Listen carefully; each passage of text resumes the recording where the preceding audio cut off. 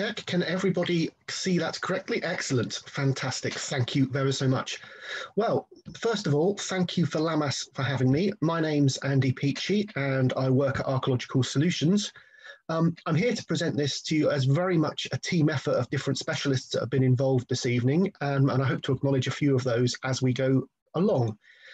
But first things first, I'm here tonight to introduce a late Bronze Age site in the far east of London at Wennington in the borough of Havering. The site is characterised by the presence of a classic founder's hoard, but unusually one found within the context of an enclosure, rather than in isolation by field walking or metal detecting. I hope this creates a new frame through which this conspicuous deposition may be viewed. When thinking about how to present the site, I kept being drawn back to the visual aesthetic, the shiny reflective surfaces of the original bronze items and how bright they must have looked in an otherwise very naturalistic landscape of marshy greens and browns. This was rather emphasised by the glaring sunrises and sunsets over the former marshes that extend to the west of the site towards the River Thames and captured on these photos. In seeking visual analogies for this, I kept hitting upon a late 19th century painting entitled Sunset Over the Marsh by Martin Johnson Head that characterises the artistic movement of luminism, which is focused on the effects of light on the landscape. And I promise this isn't a massive deviation from prehistory, but I hope to demonstrate that it's the setting of this site and its relationship to river and marsh, as well as specific depositional context, that will allow us to add fresh evidence to how we consider founders' hoards. So overtly, I may talk a lot about metalwork, which is not my natural environment, but I think the site provides both a natural and historic stage, especially given its prominent square shape, upon which the hoard is the sole surviving character that we can interrogate.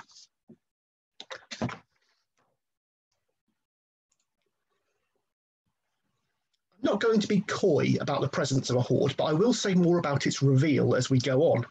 However, first a little about the nature of the project.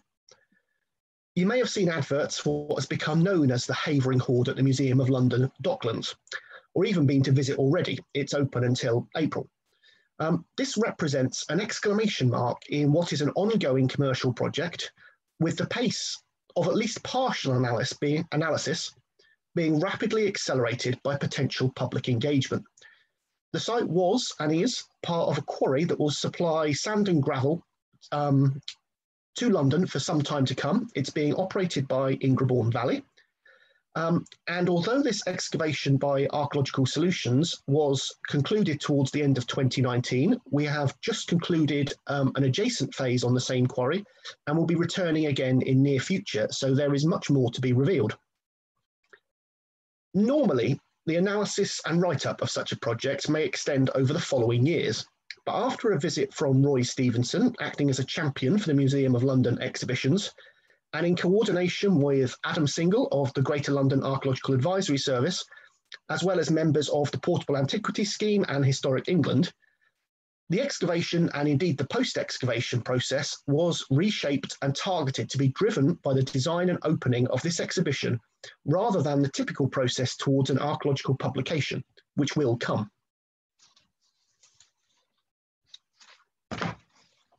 I'm sure most of you don't need an introduction to the geography of the Lower Thames, but a quick look down on where we are and some of the principal late Bronze Age sites close by, courtesy of Google. Our site sits just 1 kilometre to the north of the current channel of the River Thames. I can just highlight in red here.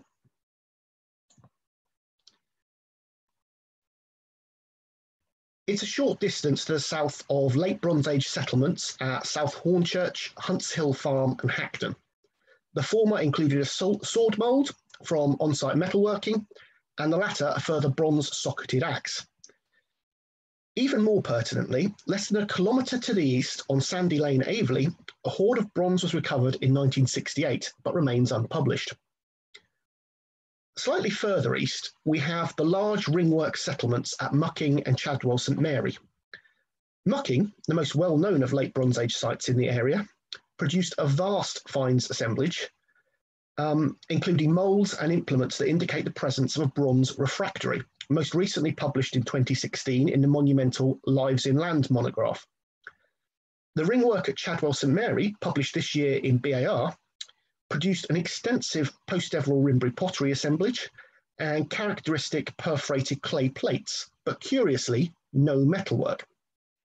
The East London gravels, as Harvey touched upon in his introduction, must now be one of the most well-explored prehistoric landscape zones in the country, mainly due to mineral extraction. So, it's abundantly clear and well established that we are in the middle of a fairly densely populated for the period landscape. It's aligned along the resources provided by the lower Thames, most notably the access provided by the river and estuaries that extend to the coastlines of Essex and Kent. This is most aptly demonstrated by this map lifted from Timothy Champion's paper on the characteristic perforated clay plates found on many sites in the region, including this one. They appear a common domestic component, possibly associated with ovens and bakings, food drying or curing, possibly salt production, but almost certainly not metalworking. I've also marked on Broomfield, Chelmsford, a little farther to the north up here, because it's an enclosure that I'll come to for comparison shortly.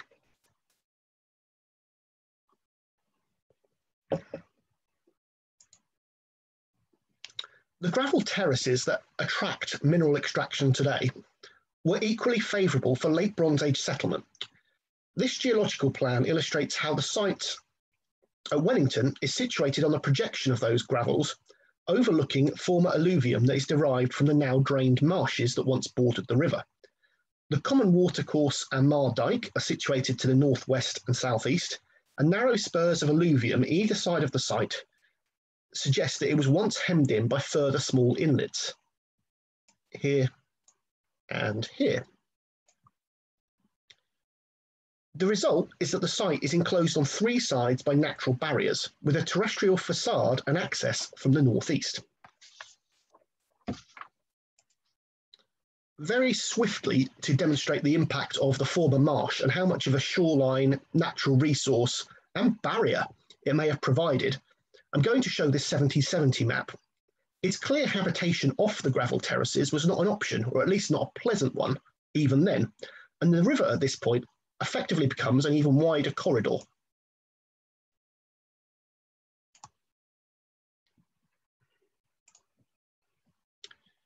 Almost moving on to the here and now, and prior to beginning trial trench and then open area excavations, it was clear through aerial photo evidence that we had a square enclosure within the site. Nonetheless, if you had asked me for a prediction, I'd have probably said Iron Age to Roman rather than late Bronze Age, consistent with so many other farmsteads also excavated on the gravels. But to what we did find when we stripped the site. Stripping off a wide area revealed a square enclosure corresponding to our crop mark in the southeast corner here. And it's that area that I will come to focus on, which was rapidly dated to the late Bronze Age by pottery.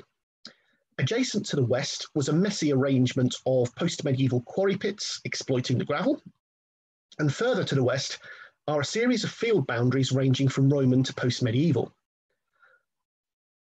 But more interestingly, the western part of the site was covered by a layer of alluvium that, combined with the apparent absence of prehistoric features sealed by it, suggests that the marshland may once have extended and encroached almost to the rear of our late Bronze Age enclosure.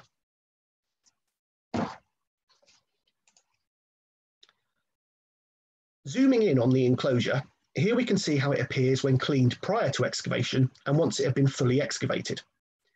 The initial methodology was to excavate a 50% sample of the ditch in segments, but as the hoard was discovered fairly on in this process, it was decided that the entire enclosure would be 100% sampled, excavated and sieved. You can see we have a full circuit of the ditch with a single entrance to the east, with slightly expanded ditch terminals to either side of it, and a cluster of post holes in the centre here. We also have a set of 4 posts in the centre and a second set of 4 posts just outside the western edge of the enclosure. There are sparse other post holes and pits and a few tree throws in there that are maybe contemporary. Without jumping too far ahead of myself, I've marked the location of the hoard in yellow, but first we can look at the broad structure of this enclosure. On this plan, we have a central roundhouse, and we have postulated that the central four-post structure here may have been a fairly aggrandized entrance to that structure. However, we have equally postulated on different plans that this might be a separate structure that acted as a marker, a monument in itself, or even in a barrier to deliberately break the line of sight between the entranceway and the door of the roundhouse. In the northeast corner of the enclosure, we actually have some ephemeral post holes and a hearth that may result in a second roundhouse, possibly more likely a working area.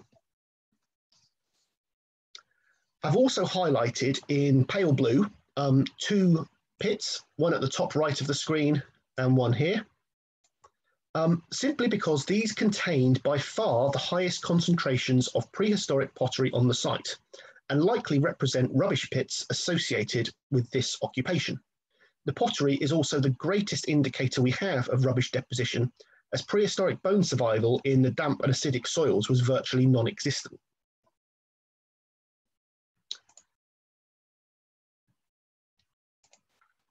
Before I delve in further, just a quick video clip to provide a further idea of scale for the enclosure.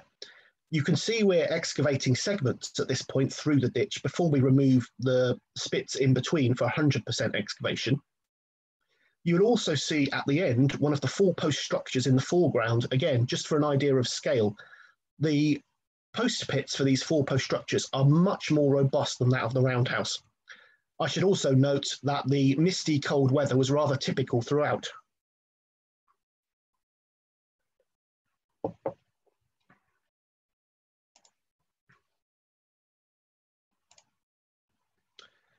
The function of the central four-post structure is thrown into greater question when we examine the placement of the four-post structure immediately to the west of the ditch, and both of those are marked on red squares in this map, here and here. Using my fairly crude schematic, we have a clear alignment east-northeast to west-northwest that runs through the entrance of the enclosure, through both the four-post structures, the roundhouse, and the location of the hoard.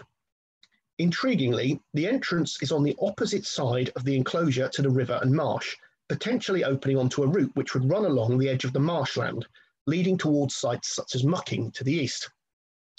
In the bottom right, I've also put a very, very basic representation of four posts stuck into the ground, just the idea of the amount of variation that such four posts could support.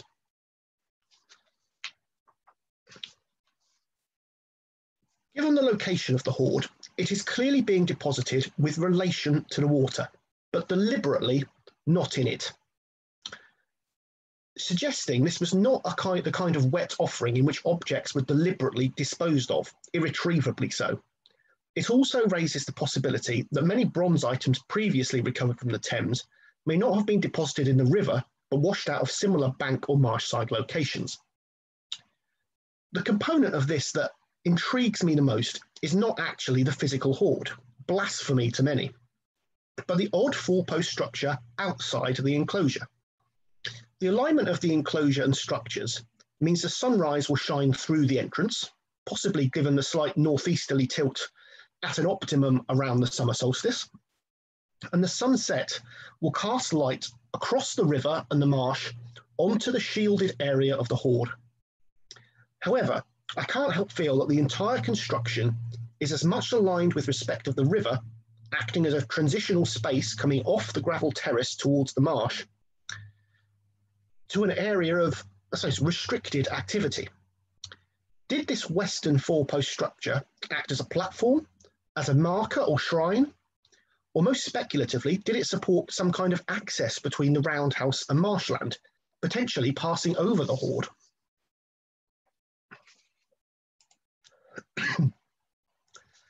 That conspicuous deposition was focused on the western arm of the enclosure, may be supported by the seemingly more mundane distribution of pottery. As I've previously mentioned, the highest concentrations of late Bronze Age pottery are actually in pits just outside the enclosure. But if we look at the distribution of sherds in the enclosure ditch, there are significant biases. There are modest elevations of sherds around the terminus of the entranceway and limited quantities in the north and south arms, which may have been recut and scoured in prehistory. But strikingly, in the northern half of the western arm, adjacent to the hoard, there is a significant concentration of sherds, represented in this part of the graph here. But this is only on one side of it, possibly suggesting that the area beside the roundhouse was the focal point of domestic or more enigmatic consumption.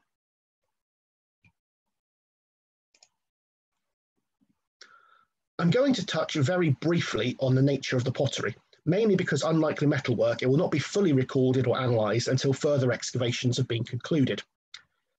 We have the expected range of post-Deverell Rimbri vessels, the ceramic style that spans the late Bronze Age to early Iron Age, including coarse and fine calcined flint-tempered fabrics, a range of bowls, jars and cups with single rows of fingernail decoration on the rim or shoulder, occasionally with applied thumbing pressed strips on the larger jars, and often with flint gritted bases.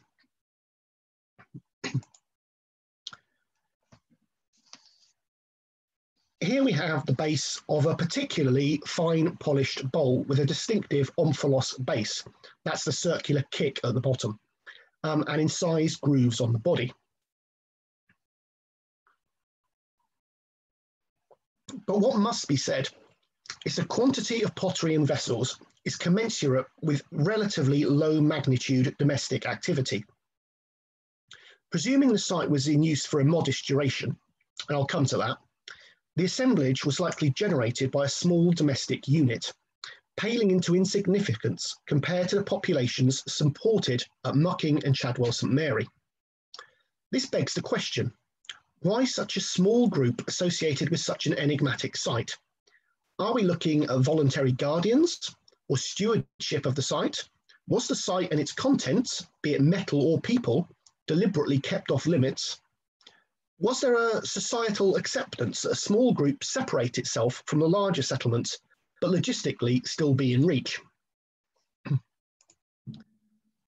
Sticking with limited domestic activity for one moment, and as much to confirm parallels with other local sites, the enclosed area produced low quantities of perforated clay plates, whose distribution was mapped by Timothy Champion on the map I used earlier.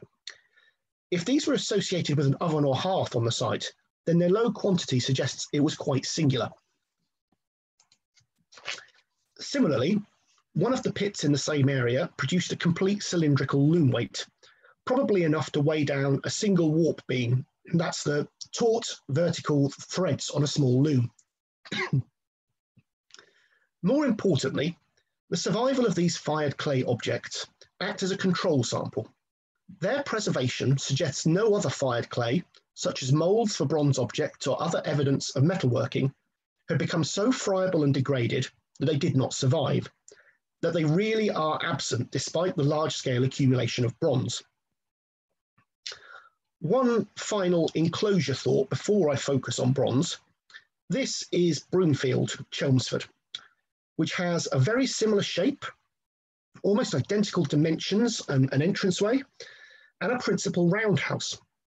It has a similar pottery assemblage and clay plates to our enclosure, but no evidence of any metal deposition. Also, like our enclosure, it is slightly removed from seemingly larger contemporary centres of settlement, namely the ringwork at Springfield Lyons, Chelmsford, which includes evidence for a bronze refractory even more substantive than that at Mucking. So might we be seeing a distinction of contained nodes within the landscape with a similar design, or is it merely coincidental and these are small domestic units effectively in orbit to larger centres? They seem a little too conspicuously different to me. I spoke earlier about the change in methodology, moving to excavate 100% of the enclosure, This was prompted when the first part of the hoard almost fell out of the section of a ditch. One of the segments that was being cut through was given a really nice vertical face, and immediately the sandy soil crumbled away to expose the telltale green of bronze objects. The red line I've put on here is where the original section was, and you can then see back where it was duly cut back to properly allow for the excavation for what on the day was assumed to be a single small group of bronze objects, soon to be realised as a rather larger hoard, even just in that one group. As it was assumed to be a single entity, what would become known as Hoard 1 was carefully cleaned and excavated on site due to the time constraints of a Friday afternoon on a large site in winter that could not be secured from the threat of illegal metal detecting. As layers of the hoard were cleaned and removed piece by piece, the scale of this deposit increased. You can see here a degree of arrangement in the sorting of objects as they emerge, with a layer of axes providing a fantastic image at the top of the hoard. This may evidence sorting as the hoards were accumulated or packed, or possibly the natural movement and settling of objects as they were carried, but I'll return to that shortly.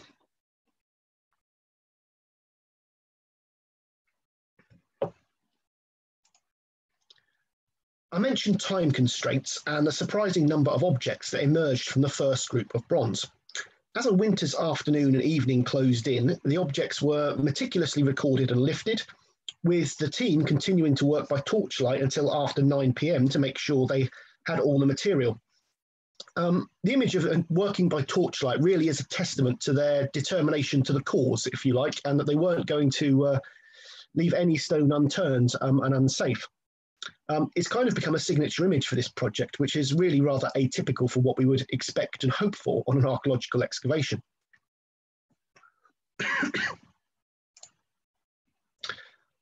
Lo and behold, when returning the following week, the team began to excavate the ditch segments adjacent to the hoard, only to encounter a second, third, and then fourth group of bronze objects. Phone calls to report their status to the office came rather thick and fast that day. Because of the exponential increase in magnitude and greater time now available in a new week, these three groups were excavated slightly differently. They were loosely cleaned, wrapped in cling film, bandages, tape, with a board slid underneath, so they could be block lifted and loaded into a van, which is no mean feat because they weren't light. From there, they could be delivered to a laboratory and into the wonderful hands of Pieter Greaves, here on the right, who could micro-excavate them in controlled conditions to retrieve as much information as possible before conservation began. I'll let this run for a moment, but this sort of stop motion of Hoard 2 demonstrates the very invisible hands of Pieter as she dissects the second group. What you can't see is between frames, she is labeling and numbering every object. So we can go back and check the individual placement of items.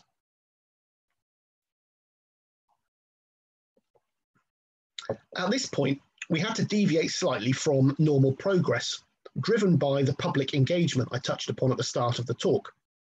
Normally, we would ask Pieter to clean and conserve a large proportion, if not all, of the items, but the Museum of London had requested to keep a large part close to the state in which they were found, partly for the purposes of exhibition and a sense of realism.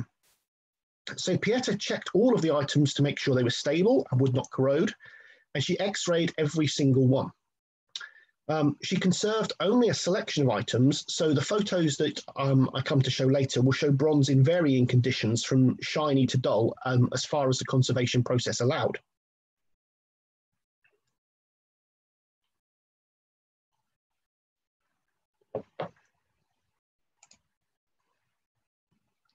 So, what do four groups of metal look like once they've been taken apart?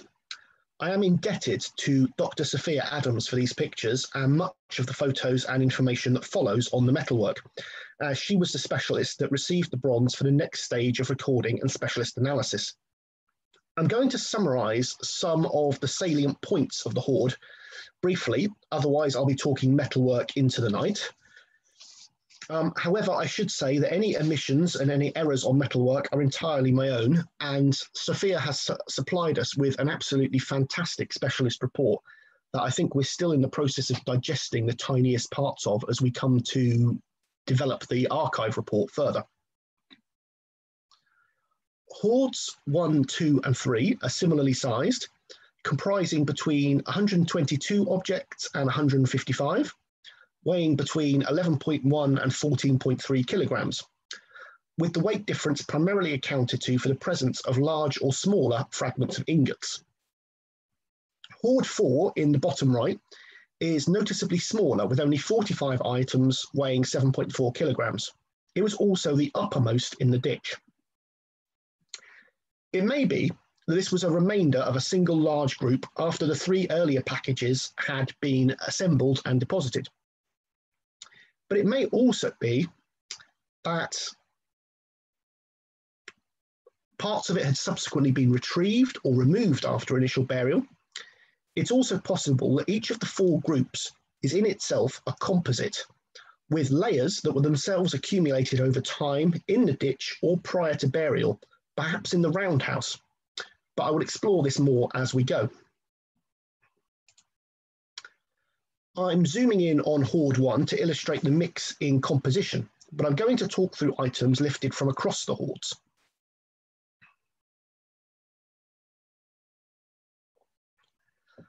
There is a degree of consistency in the specific types of item common across the hoards, with some rarer pieces unique to each group. These place each hoard within the Ewart Park phase of the Late Bronze Age, circa 900 to 800 BC. You will also notice that consistently almost all of the items are represented by broken fragments. In fact, Hoard 1 has only 20 complete items out of 131, just 15%, while Hoards 2 to 4 have less than 10 each.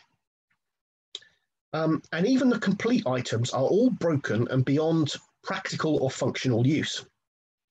Furthermore, despite all attempts, there is not a single piece that refits to another across the hoards. Each fragment is from a separate, unique item, suggesting in prehistory a very deliberate process of selection, which I'll return to in my conclusions.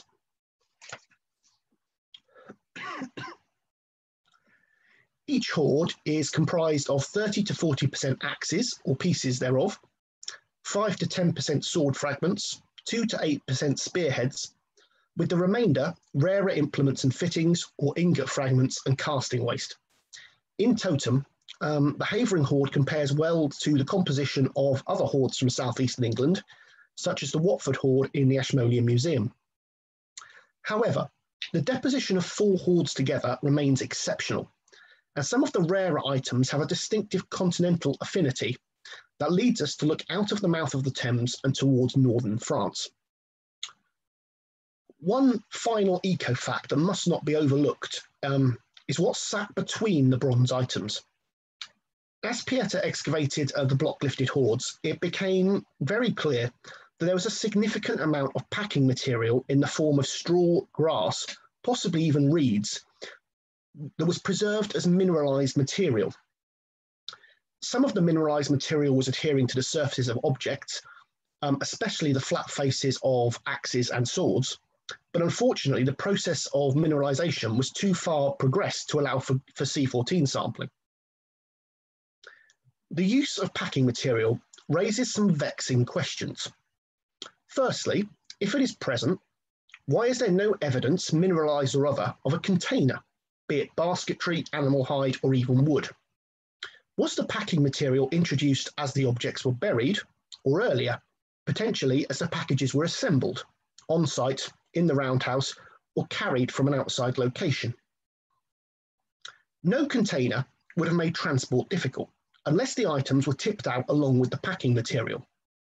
But if this was the case, they are very neatly formed in the ground, and must have been tipped into holes that almost matched the containers in size and volume.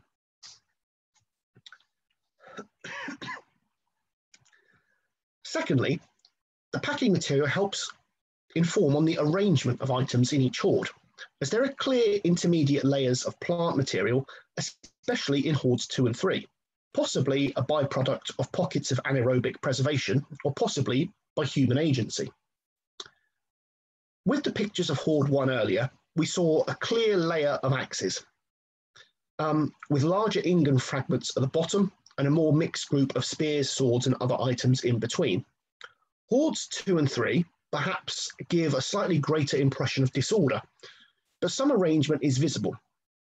Hoard 2 appears to have axe fragments towards the top, with strap fittings, sword and spear fragments below, before axes appear on one side, opposed to ingot fragments on the opposite side, with some spear and bracelet fragments in between, and more mixed objects below. The impression is not of a singular, homogeneous mixed group, but almost like handfuls of different material assembled to form each bundle.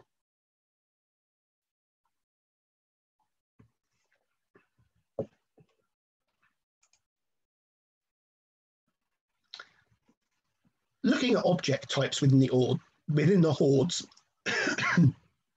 axes dominate, primarily socketed types that are common in southeast England, some of which have wing, rib, or facet decoration, demonstrated by the 6 samples on the left. In fact, this variation is so great that no 2 axes appear to have been produced by the same mould, suggesting they were accrued from a wide variety of either metalworkers or settlements in the region. Moulds for this type of axe would have been quicker and simpler to produce than for more complex or decorative types, emphasising that most people probably possessed at least one as a tool. But there is a subtlety to their design, and they would have had a different feel for different types of woodworking, different scale or chopping, for example, or maybe even just for different people's feel in handling. Sparse other axe types, such as the end-winged axe on the right, do not contradict the dating of the hoards. All of our axes are broken in some way, and despite some casting seams remaining present, none are new or freshly cast. There just wasn't a focus on an aesthetic that we might have with brand new items today. In fact, many of the axe blades are heavily chipped by impact. They're extensively resharpened, and many have splits in their sockets, which may have resulted from force pushed through the axe head in use. But a lot of the damage appears after use and related to the fragmentation of objects through hammering, battering, crushing, and splitting. Experiments by Matt Knight have shown that heating objects can assist the shattering of them into similar fragments to those in the hoards, which feeds our thoughts on the deliberate decommissioning of items and the selection of fragments from respective objects to be removed from circulation, possibly removed from the recasting process. Like the swords, the spearheads are all Ewart Park types, primarily flame-shaped socketed types as the left and centre examples. Other types include hollow-bladed tip with small barbs on the right, and many of these also appear deliberately broken, with sockets that have been squashed and hammered or tips snapped across the blade.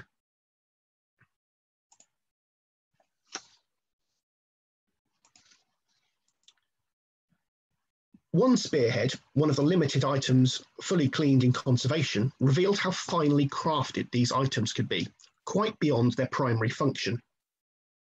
Around the socket was decorated with incised bands, V-shapes and dot motifs that really only would have been visible to the bearer or from very close quarters. This also tells us that the spear was rehafted, as the vacant peg hole is decorated with punched holes around it, while that with an intact copper pin is not, suggesting that it was pierced lower down the socket at a later date when a new handle was inserted.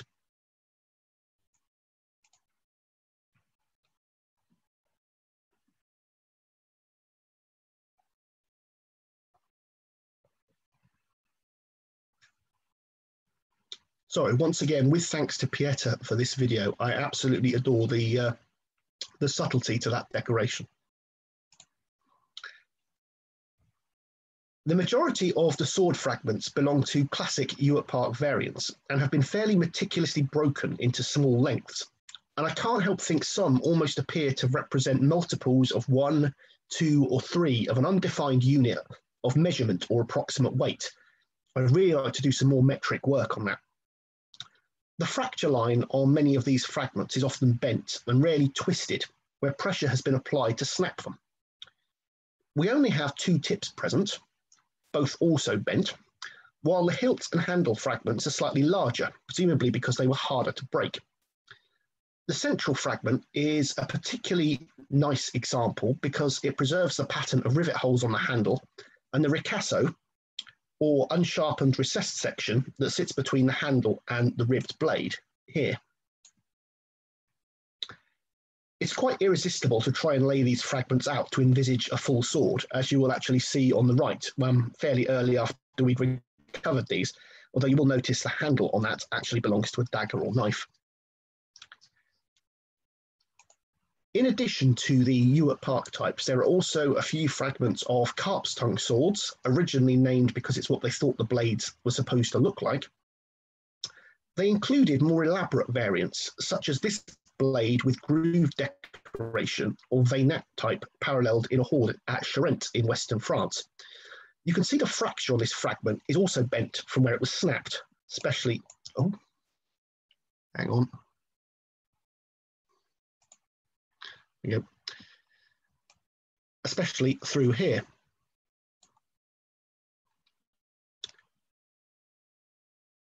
Similar sword fragments were present in the Borstal hoard in Kent, but are far more common in others in northern France.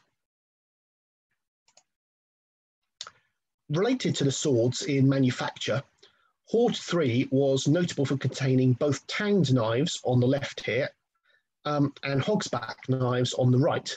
And you can see simply by the contrast in blade structure, these would have had incredibly different functions within the domestic sphere.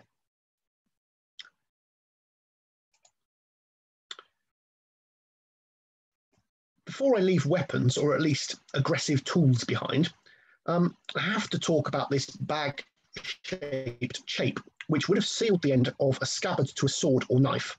It's an exquisite little item that preserves another testament to the fine manufacture of composite weapons and fittings, of which mostly we only have the metal components left.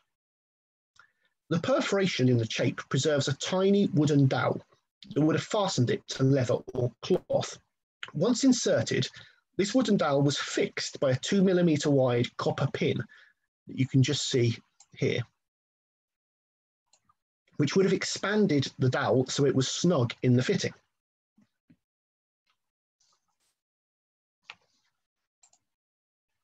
Aside from weapons, the hoards included many other bladed implements, both for craft or possibly personal use. This is the only example of a symmetrical double-sided razor in our hoard, alongside a reference example with a V-shaped notch and central perforation. A fragment of a similar razor was recorded in the Watford hoard, associated with a type of looped back disc, also in this hoard that I will come to. Equally sharp, and possibly my favourite implement in the whole assemblage here, are fragments of scythe in Hoard 2. These have very shallow blades and are known as Minis Bay types after the hoard in which they were recorded at Kent. The edges are notched and worn, and one has to wonder if they were used for cereals and straw, as we typically perceive them, or whether perhaps they were used on the Marshall and Reeds that would have served a variety of domestic function and were found immediately close to the site. These have also been fractured by bending in the same manner as the swords. This incredibly preserved awl is another tool represented by just one example, this time in Hoard 2. It has a carefully crafted lozenge end on one end, and originally may have been double-ended, perhaps with a finer point or chisel on the opposite terminus. It has a square projection from the mid-body, which doesn't seem to relate to its casting. This might have allowed a handle or other, say, implements for leverage to be worked with it to allow it for turning and very fine woodwork. It really would have allowed an incredibly fine degree of woodworking. Possibly you wonder whether it was associated with lathes. Comparable examples are very rare, but are present in the Isle of Havering Hoard in Kent. Lingering on woodworking, hoards 1, 2, and 4 contain gouges that attest to the skilled craftsmanship, be it creating joints, sockets, carving or hollowing out wood. These have a robust collar to strengthen the round sockets and a very sharp concave blade that is always slightly notched and worn on these examples. Again, like the axes, despite the completeness of these, none are freshly cast.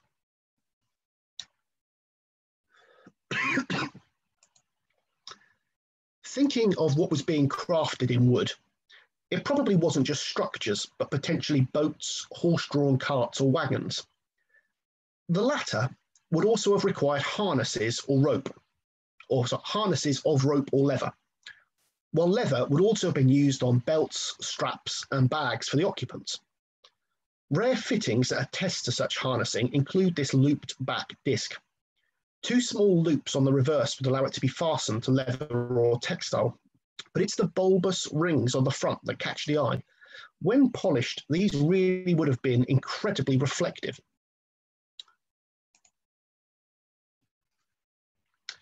One of the highlights of the bronze items that speaks further of horses are a pair of rein rings, known as terret rings, with one complete example in Hoard 3 and another fragmented in Hoard 2. They almost certainly would have been a pair.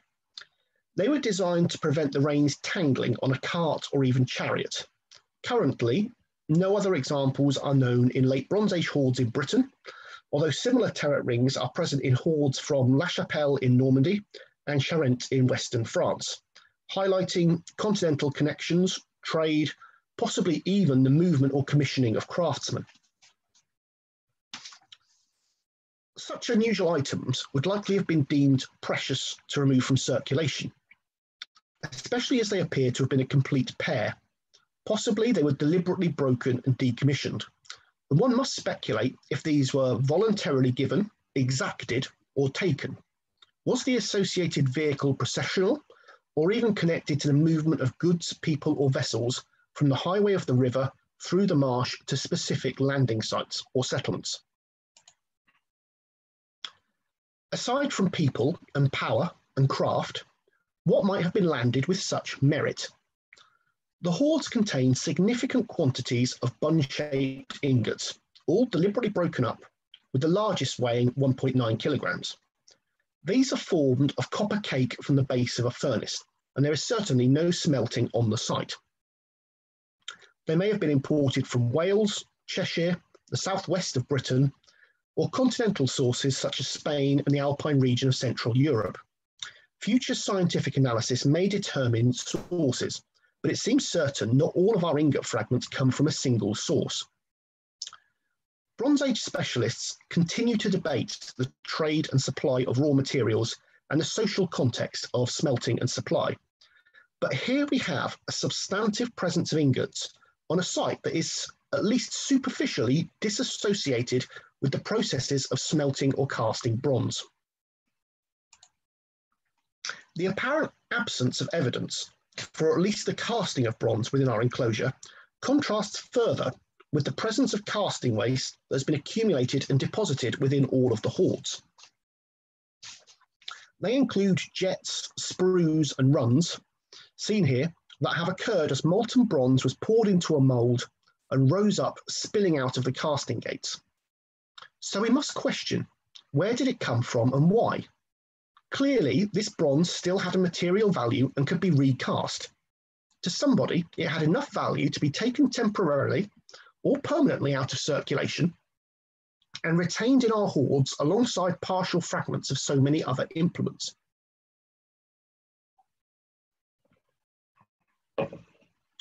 Before I try and bring together the site and hoard, one final bronze item. This wide bracelet was present in Hoard 3, probably formed from sheet bronze or a very shallow hollow mould. It would have been highly reflective when smooth and polished, like our terret rings. And like our terror rings, this is not a typically British item. It's paralleled in a hoard in Cher in the Loire region of central France. Therefore, our continental connections through the River Thames seem even closer.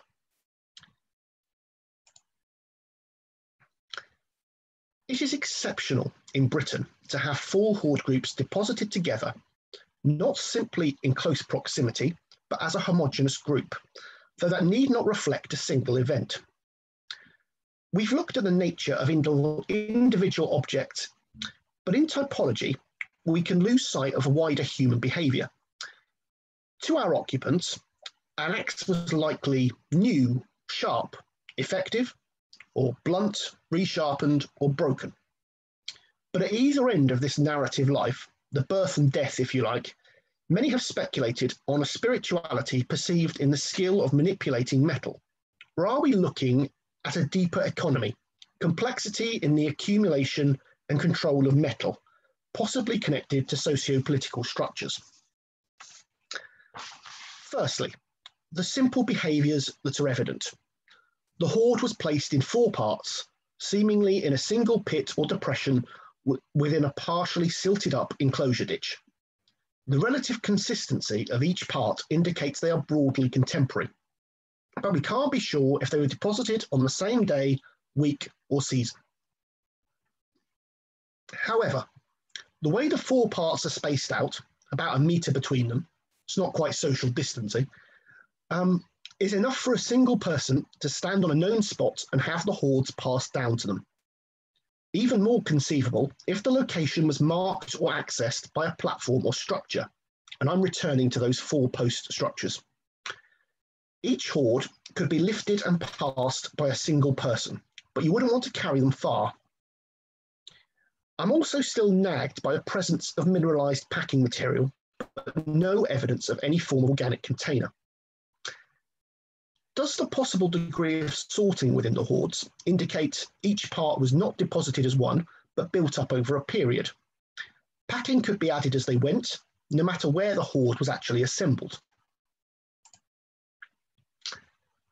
This brings me to possibly the one question that challenges the way we might perceive the enclosure and the placement of the hoards within its own narrative. It's clear that when the hoards were placed, the ditch was considerably silted up, possibly largely by material washed off the bank that overlooked it from the interior. Thus the hoards were only placed about halfway up the depth of the ditch, with one even slightly cut into the bank.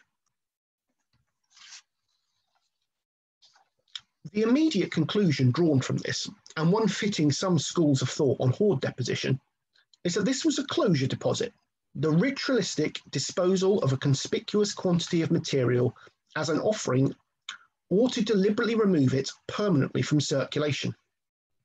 I was never entirely happy with this, partly because, given the location, if you want to achieve a dramatic episode of disposal, why not use the river or marsh and quite literally make a splash? But perhaps I'll give it the benefit and say it was related to the enclosure as a specific spatial entity.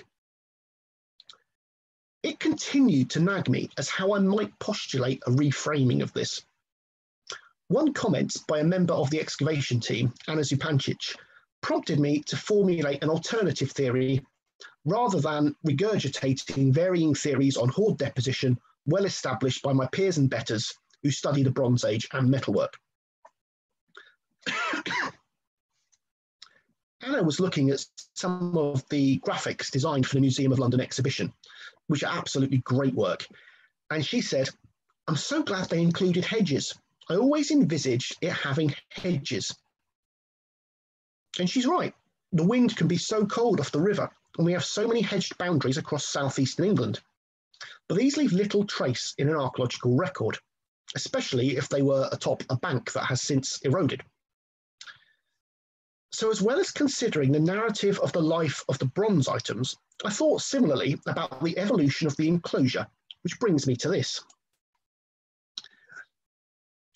The ditch of the enclosure need not be constant, not only in its formation and erosion processes, but also in its function as its context within a human landscape changes. The enclosure originally appears to have been cut with a deep V-shaped profile and presumably a corresponding steep internal bank to act as a barrier, specifically a barrier. The site is in a wet environment, and the ditch would have naturally silted up, aided by the weathering of the bank. Nonetheless, it would have remained functional as a drainage channel, and although sections of it may have been recut, it was certainly not extensively maintained as a deep defensive feature. So did it become and remain a border, not required as a barrier, but potentially with a hedge or similar vegetation continuing to define it spatially? Most pertinently, why might this transition have occurred, and what does it imply for our hoards?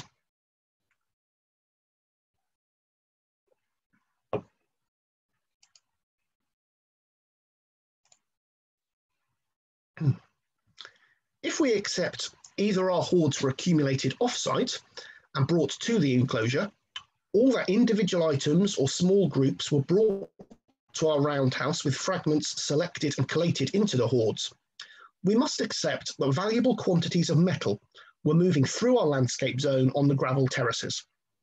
The limited scale of artifactual deposition across our site suggests it was not occupied by a large group, be they associated with a wider community or not. So when this enclosure was established, were they not initially secure in their location, hence a very defensive V-shaped barrier? And if defensive, did the earliest activity on the site still depend on the accumulation and sorting of bronze, either as fragments, ingots, or broken items? And at this point, did insecurity dictate that the bronze remained a mobile, above-ground commodity that they could evacuate with and transport if necessary?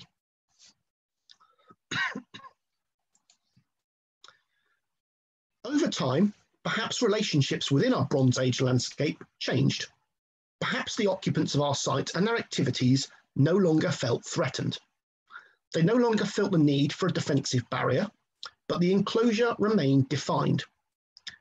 Perhaps the points of authority had established their role in the accumulation or movement of bronze. As such, access to the site was by consent and respect, fixed by societal and economic norms. Therefore, there was no consideration of flight with the heavy resource of bronze, and a cache of material, as a temporary or permanent deposit, could be maintained on the site in the form of our grouped hoards. This may chime with the location of the hoards in the seeming most restricted area of the site, physically and visually blocked from the entrance and seemingly enclosed on three sides by natural watery zones. To conclude, perhaps we can speculate on models of activity that flowed through our enclosure and created a transition or output that was our hoard deposition. These are purely speculative, and of two models, parts of both may be true.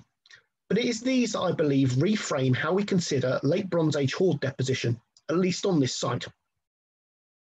My first model works on the basis that only the final stages of accumulation and hoard deposition occurred within our enclosure. The left-hand column is simply the accepted first creation and lifespan of a bronze implement.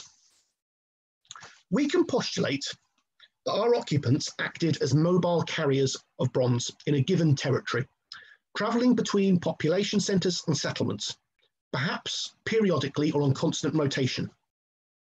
To what end?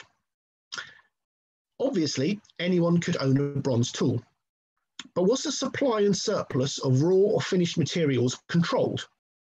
Was this by restriction of knowledge, where only a select few could cast and recast bronze, with moulds made and deposited on settlement sites separate from where the raw material was stored? Perhaps once an item was broken or there was surplus material from casting, the material was returned to a specific individual group, which need not be those that actually cast the bronze, and who may equally have been under some form of control. If so, was the trade, casting, and effectively banking of bronze also carefully controlled that these processes were kept separate, cordoned off from settlements by those in authority? An extension of this is that access to the enclosure was restricted by behaviour or belief, and that in collecting material that has either been systematically or functionally broken or was surplus, they were returning the bronze to a sacred place. The enclosure may have been viewed as both a shrine and reserve of material that was overseen by the occupants, though on whose behalf, if not their own, is open to conjecture. If we accept social political power had a role in the control of bronze, and it seems unavoidable without being too capitalistic, was the collection of material effectively a tax? And were our occupants motivated or mobilised to travel around settlements with the collection of fragments taken from items a tribute or payment? This may have contributed to the wealth of a ruling group, or on a more spiritual level, as an offering to those representing a belief system, a sacred component of society, potentially even arranged around metalworking. Did the officious or ceremonial roles of our occupants involve travelling out to oversee the breaking of objects, and equally dedicating themselves to the rites and depositing material in hoards, and even praying to that material? My second proposition is a shift in location, but not the activities and roles I've just speculated upon. Rather than having the enclosure as a restricted space, perhaps it was a central node in a network of settlements and routeways that punctuated the landscape of the lower Thames.